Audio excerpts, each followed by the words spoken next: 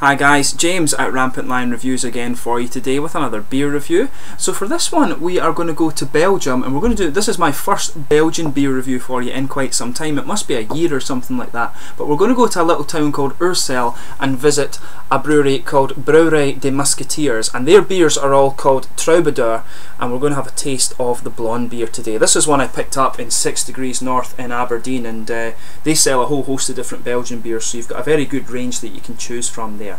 So as is usual with my beer reviews then, I'll take you through a very kind of short history of the brewery. It will only be a minute or two long, and this is a very new company, so it will be short. If you do want to get straight to the tasting, just fast forward. The brewery website's in the description for you below, along with a link to my other reviews that I'll hopefully do from these guys in the fairly near future. So anyway, as I mentioned to you, this brewery are based in Ursel in Belgium. I believe this is in the sort of Dutch-speaking region in the northern part of Belgium. But most of their beer is brewed at the Brouwerij, who also, and this is Lokruiste Hefte, this is where Toil and Mikkeller brew a lot of their beers actually. But the brewery was founded in 2000 by 4 brew engineers who had graduated from the famous Flanders brew school at KHO St. Leven in Ghent. Now the 4 friends, Christophe de Roo, Rickert Mertens, Stefan Sodermans and Sven Soys, they had just graduated university, but they actually found it very difficult to find jobs as brewmasters, and this is particularly difficult in Belgium because of the sort of family nature or monastic nature of many of the breweries. The sort of brew recipes and things are regarded as very kind of close kept secrets. But the 4 friends decided to put their efforts together and founded the Brouwerij de Musketeers. They said it was the idea for the name came from the sort of you obviously know the 3 Musketeers story, where friends kind of, they were enthusiastic and just went together and everything. So this was where they got the idea for the name from.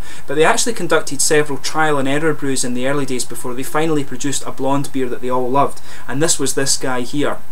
So they named their beer Troubadour, and the Troubadours were actually young men from medieval times who wandered from village to village, sharing music, traditions and stories and things like that. But they felt this was fitting because they say that they really wanted to share the traditions of Belgian brewing with the rest of the world, and that was kind of against the grain, if you like, with Belgian brewing. As I said, a lot of the beers are kind of, the recipes and stuff are very, very secret because of the family companies or the monastic companies and things like that. So very cool that these guys actually want to share the kind of methods and stuff like that for brewing their beer. So very, very cool brewery in that regard. Since they started in 2000 though, they've got quite a few beers now. To list the range for you, you've got the Blonde, Obscure, Magma, the Special, Imperial Stout, and also the West Coast as well. As I say, check out the brewery website below and you will be able to have a little look at the different beers that these guys have on offer. So anyway, to tell you about this beer itself, this guy is a 6.5% blonde Belgian ale. I'll just bring up the camera, let you have a little look at the artwork on this one. It's quite nicely done actually. For being quite a new brewery, it does have a kind of nice sort of old style artwork on it. Just see if you can see it a bit better with the light up just a little bit more. Maybe it's just reflecting a little bit too much, I can see. That seems to be the sort of perfect level of light there, but as you can see, very nicely presented. It tells you a little bit about on the back. It has both Dutch and French on it. I'm assuming that this beer is from the Dutch part of Belgium, if you like, in the north, but I might be wrong about that, so apologies if I'm offending any Belgian viewers of that. It's just a plain bottle cap on this guy. But yeah, I guess without further ado we can get on and try this guy. So a 6.5% Belgian blonde beer from Ursel in Belgium. Oh, a little bit of stuff coming off there, so I'll need to do that. Sometimes that's actually something that happens kind of commonly with Belgian beers, I've found. You can get quite a lot of carbonation in them and it just builds up if you open them suddenly. I should have thought of that before I actually poured it. Sugar up the last little bit and get the sediment into the bottle. But there you are. As you can see, it's poured like a typical kind of blonde Belgian ale. You've got that really nice sort of straw colour. I'll need to dry that up later, but we'll get on with the beer tasting just now. Just bring up the light and let you see the colour of this guy a bit better. As you can see, it's a really nice kind of hazy, bright orangey amber colour. There's a lot of sediment in this guy actually. There wasn't that in the bottle, so that must have just been when I put it in the fridge overnight. But as you can see, there's a massive kind of 3-finger frothy white head on this guy. It is very, very white, not even creamy, definite white. There's a good bit of carbonation just going up towards the bottom of the head here, but there's a hell of a lot of sediment floating around in this bottle, so it must have just been overnight that's kind of agglomerated, or there might have been a little bit at the bottle that I didn't notice, but it looks very nice. So in terms of the aroma with this guy, you're getting the very kind of typical Belgian bready yeasts on this one, which is always what you expect, particularly from the Blond beers.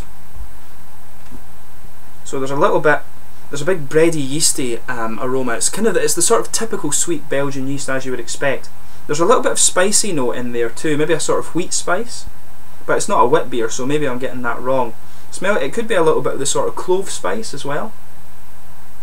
But you can pick up, if you're sugaring it up a little bit, I'm struggling with this because of the head, but you can get a good bit of caramel malt in there, and there is a bit of grassiness to it as well, maybe just a wee kind of light bit of sort of lemony citrus from the hops too. But yeah, smells like a really nice beer actually, as I say, typical kind of Belgian-y aroma. So without further ado, let's have a go of the Troubadour Blonde from Brouwerij de Musketeers. Cheers.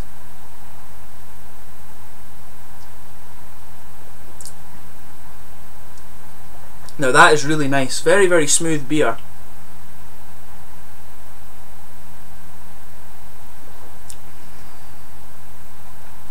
I haven't actually drunk that many Belgian blonde beers. It's mainly been triples and quadruples that I've reviewed on this channel so far. I think this might be one of the first blonde beers. But I should say, the Belgian blonde is a style that I really like. I like nice big bready beers, and the Belgian one is a very good variant of that for my kind of palate. But with this guy, you're getting a huge, you're getting a really nice Belgian-y yeast blanket just over the tongue there. That kind of nice, typical Belgian-y yeast. There's no kind of hint of there's a little bit of spice in it, but it's not like I was saying, maybe the sort of clove spice that you would expect in a wit beer. It's not really like that at all.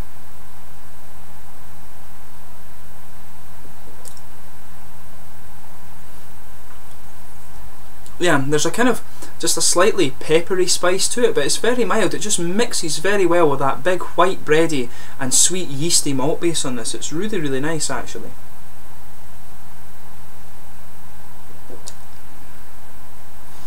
You're getting a nice oily feel at the front of the tongue as well, and that's where the sort of caramel malt flavours are coming out. It's definitely caramel. It's not like darker brown sugars or anything. It's definitely a caramel malt that's coming out of this one.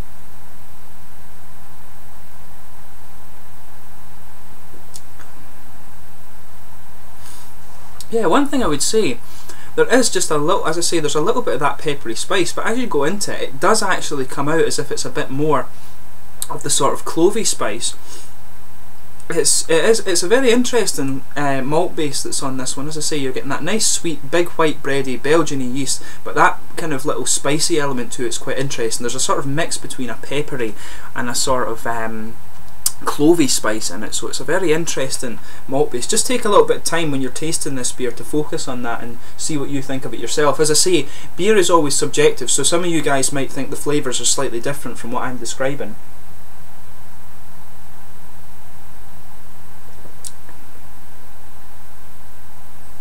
But yeah, it's a very malty beer, this one. Around the edges of the tongue you're getting just a little bit of the hoppy character. That's where you're getting some of the lemony citrus feel coming out. Maybe a little bit more orangey, to be honest. But there is a definite kind of grassy presence there, I think.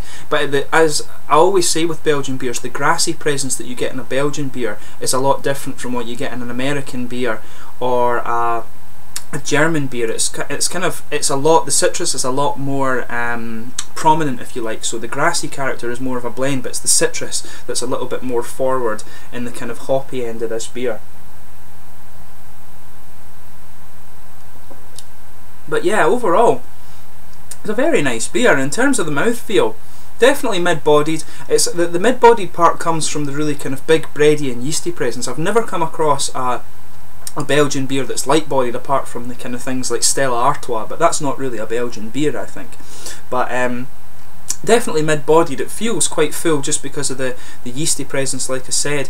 The carbonation on this guy is sort of middle, if you like. I found the Belgian blonde beers that I've tried before do have a slightly higher carbonation, and it sort of helps the flavour move from the big bready element to bringing out a little bit more of the hops in the aftertaste. In the aftertaste you're really getting more of the citrusy and grassy element, maybe even slightly aromatic. That's what you're getting around the edge of the tongue, but you do have just this little bit of peppery spice sitting in the back middle of the tongue there. Very, very nice beer actually.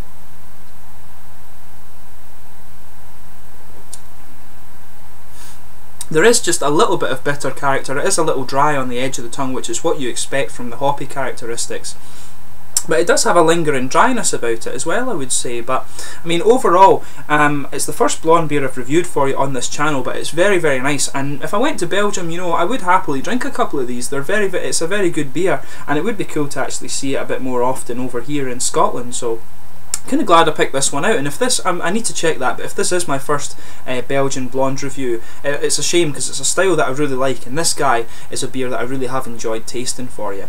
But anyway, I hope you've enjoyed this beer review. Go and check out Brouwerij de Musketeers. This has been their blonde beer, which was the very first one they brewed, so cool to review this one for my first one. Hopefully I can get a few more of their beers and I'll review those for you at a later date. Let me know in the comments section your own thoughts on this beer below. Always interesting to hear those, and please like, subscribe, share, all the usual YouTube stuff. I hope you've enjoyed this review, and there will be more Belgian ones for you to come.